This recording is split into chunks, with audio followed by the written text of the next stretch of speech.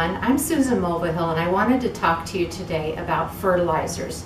Do you find that when you go into a garden center you're really confused as to which one to buy?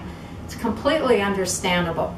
If you look at any package of fertilizer, you'll notice there's always three numbers. This one is 3180.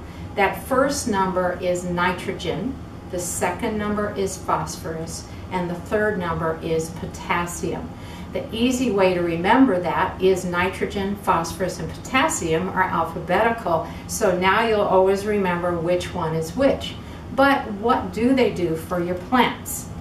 Nitrogen greens up a plant and it promotes leafy growth. So if you think of growing things like lettuce or maybe corn that you want to really develop quickly, that would be the nutrient that it needs.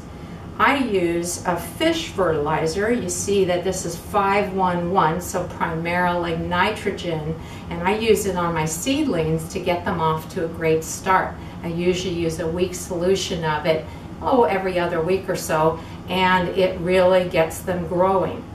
So that middle number, phosphorus, what it does is it promotes root growth, which is really important when you're growing root crops, and it also promotes blooming, which helps vegetables that need to bloom and set fruit.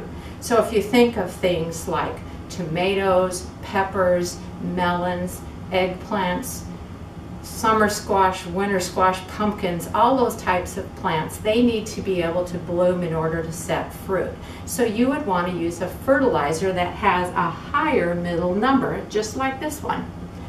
Potassium also helps with root growth, but another thing it does is it gives plants their cold tolerance. So it's a really important aspect of gardening that you need to know about.